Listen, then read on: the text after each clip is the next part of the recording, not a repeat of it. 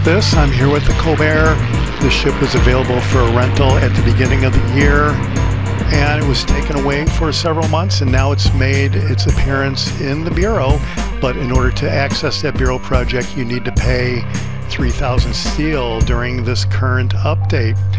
You can see I'm a little short right now. I have 1485 steel, so my calculations kind of tell me I will make it to 3,000 steel by the time the update is over with. But in any event, I do have the ship for a couple weeks as a community contributor. All the community contributors have the ship for a couple weeks to try out and create some videos. So that's basically what we're going to do here, and to go over the ship setup. Aiming systems mod 1, steering gears mod 2, steering gears mod 3, and then the main battery mod 3 to quicken the reload time even more, even though it does have a ridiculously short reload time to begin with, and we'll check that out really quick. 16 kilometer range, 3.1 second reload time.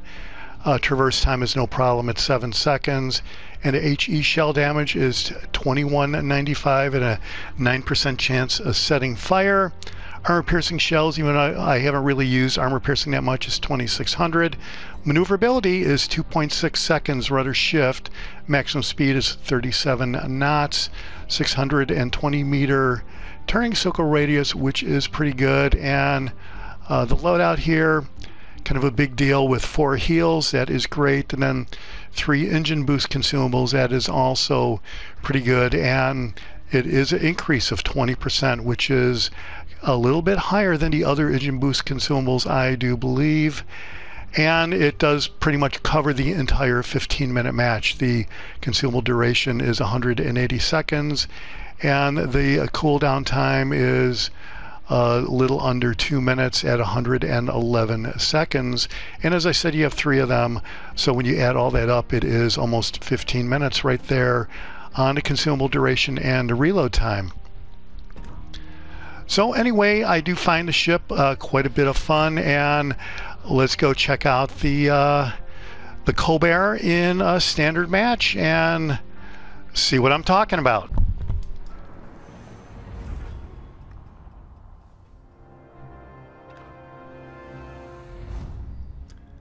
All right, we're in a standard match in Hotspot. I'm checking out the teams here, and what I don't realize at the beginning here is that Baltimore, the Green Shadow, he's going to have a heck of a game, and it's going to come down to either myself or that Baltimore there as to who's going to get the crack in toward the end here. So I'm not really aware of it at this point, but that's how the game breaks down toward the end. It does turn out to be what I thought is a pretty good game, and it does highlight what I think are some of the best features about the Colbert, and basically what I really enjoy about the ship when I'm playing it. For me, this is a break of the monotony of sitting behind islands and fire spamming, and even, you know, sitting there in a battleship at long range and taking pot shots at people. So for me, that's why I was looking forward to the Colbert, because it is a lot of fun to go out here in the open water and to be able to have a ship that can be as maneuverable as the Colbert is to avoid incoming fire.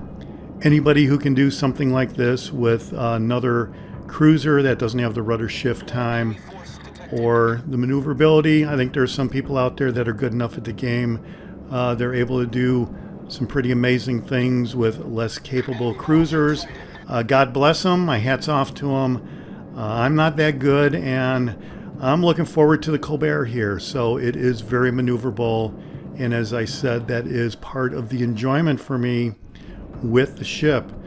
So here I am using the island for cover a little bit here, and I'm sneaking up on B to see who I can target, and there's this Japiev right there, and I'm being spotted, but I'm going to go ahead and take some shots at him anyway. At a 3-second reload, these guys are really in big trouble with the raining fire from hell right here. We started a fire already right off the bat, and that Vanguard is really going to get really nailed here with all of this HE coming down on them. And right away, we are up to 2 fires and 15,000, 16,000 damage. We did destroy that ship right there.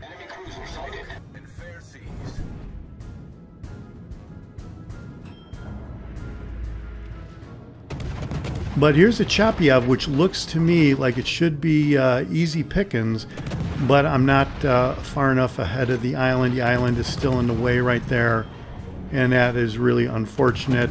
And so now as I'm backing out to get a better shot at him, he disappears. So here, and then he reappears again, and I'm basically trying my attempt at some blind fires right here. I'm not moving around my aiming indicator very much, and I really think that this guy should be gone. I don't really understand why he is sitting there, and I'm not able to get another destroyed ship right there. Seems like I should have been able to, but spoiler alert, it doesn't work out that way. But we are up to 5 fires and 23,000, 24,000 and counting in damage right now. So this Chapiev is successfully staying hidden, so good for him.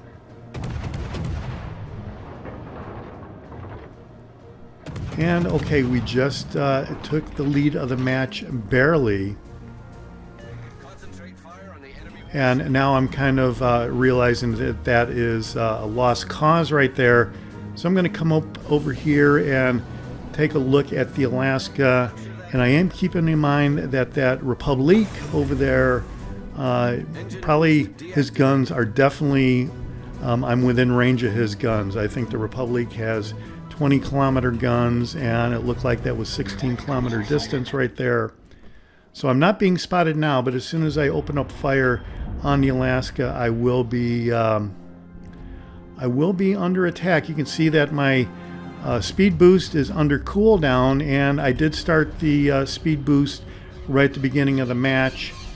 And we will get the speed boost back right around the 10-minute mark or so. So the 3 speed boosts do cover the 15 minutes of a match, and that is why I turned on the speed boost right away.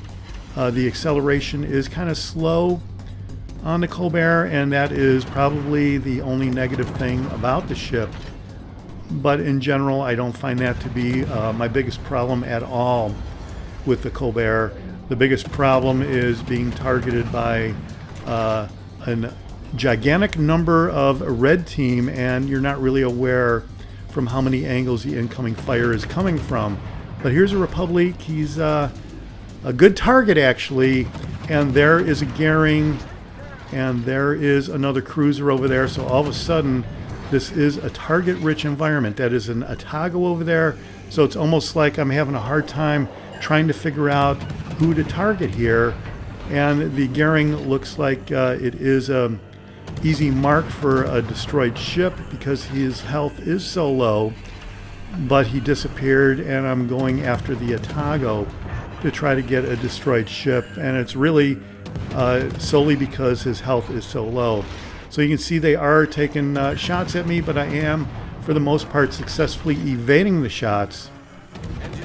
I did hit the heal boost right there, the consumable, to kind of help me out. I don't want to get down too far, and that's why, because I just got blopped with a gigantic amount of damage right there. And so with the heal booster going, that kind of helped out a little bit. But the Republic is not really all that maneuverable. He's taking shots at me, but as he's taking his shots, I am hitting the rudder to maneuver away from those shots, and it looked like he only got me for 1,500 or so damage. But I am successfully evading most of this incoming fire, and that is the fun part of the Colbert. At least for me, I find it enjoyable. Like I said, it's a change from the monotony of the regular cruisers and battleship play of the game. Here I am kind of at risk of getting taken out here, though, so I've got to be a little bit more careful than I have been. But it looks like we're going to survive this for now. The Republic looks like he's not going to be around much longer, and here are some incoming torpedoes. No problem evading the torpedoes with the Colbert. And here the Otago shows up as a good target because of the fast rotating guns. And now we have the Republic over here that we're going to look to finish him off. He is under fire. We're up to 80,000 damage with second destroyed ship. So the first destroyed ship, I think that guy got some massive damage just before my rounds hit him, and that's why I got that first destroyed ship. But here, you know, these ships definitely have such little health left that I am looking to get a third destroyed ship. And I hate to say it, but I'm actually thinking about a Kraken at this point, because there are so many ships out there with such little health that I think it won't be much of a problem to inflict even more health with the Colbert. But I just seem to be missing a little short there. I'm not aiming as far in front as I should. And there the Otago's just sitting there. No problem evading him, and there the Baltimore does take out the Otago. And it's at this point I start realizing that the Baltimore might be racking up some kills of his own right there. But this Amagi looks like it's going to be an easy destruction right here. So this is a welcome sight, and this is what I'm talking about a lot of the red team has such low health that it seems like to get the last little bit in a destroyed ship wouldn't be much of a problem. But there I successfully evaded those incoming shells, and we're just nailing this guy. He doesn't have a chance, and he goes down. 86,000 damage, and there's the Rune out there at 15 kilometers basically, but he is at an odd angle, so it is hard to get a good beat on him, as it were. So it's just a Rune and a destroyer, which I believe is a Goering. And the Rune successfully goes behind that island, so he is okay from me for now. But you can see from the left there that Baltimore is kind of taking some shots at him, and he is getting some good hits. So I think he's a little bit better at aiming at off angles than I am. At least that's what it looks like to me. So we're just going to close up in here. We are in range of the Rune. So I'm taking some essential blind fires because I can't see his hull. So I don't really know which way he's angled, and he is still angled out on me. So this is kind of rough for me. I'm kind of having a hard time. It looks like those are going to be some hits right there. We do get 6 hits. No fires. I was kind of hoping for some more fires here. But here I'm hoping that this guy is broadside. He is.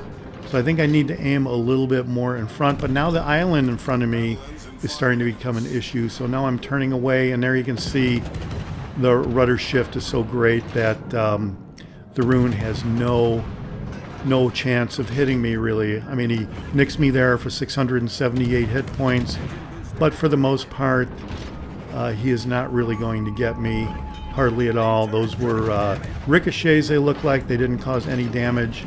I didn't see any numbers pop up, but I am kind of hoping to get a kill here. There's 2 ships left. I don't really see where the Goering is at this point. And there's the Goering right there. He's firing out of the smoke. So now I know where the Goering is. And there he is right there. And he has got very low health. I'm actually assuming I'm going to get a 4th destroyed ship here. But he turns out that at the last second, I get 4 hits, but they barely miss taking him out. And there are some more hits that miss taking him out. But the Baltimore does not miss, and he gets his 4th destroyed ship. So now the Rune is basically on fumes right there. So if I can just barely nick the Rune, I will get a 4th destroyed ship. And of course the Baltimore takes care of the situation and closes the deal on that. So the battle is ended, and for me that is a fun match. That's why I like playing the Colbert. We ended up with 333,000 credits on 89,000 battle performance damage on 254 main target hits, 3 destroyed ships, 8 fires. So at a 9% chance of setting fire, that is every 3 seconds, and it does add up. So the Colbert does have kind of a good percentage of starting fires when you look at it that way. I did get a Dreadnaught medal. That is awesome. Let's see how we did on the team result. All right, well, I finished in 4th place on my team with 3 destroyed ships. The Baltimore player got 3,000 XP with a Kraken. Good game on the Baltimore player right there. And look at the Otago on the red team. 1941 XP, got more XP than I did. So good game on the Otago player right there. So let's see how we did on the economy tab. All right, 123,000 credits by the time it was all said and done. So we did make some money there. And that really is why I like the Colbert, the combination of seeing if you can make the red team miss and burning down the opponent. I find thrilling, and like I said, a change of pace. Is the Bureau Project worth unlocking in the Forge for 3,000 steel? Oh yeah, I absolutely believe that it is. This is the Jaguar, and I'll see you on the high seas. Thanks for watching. Hit subscribe if you like it.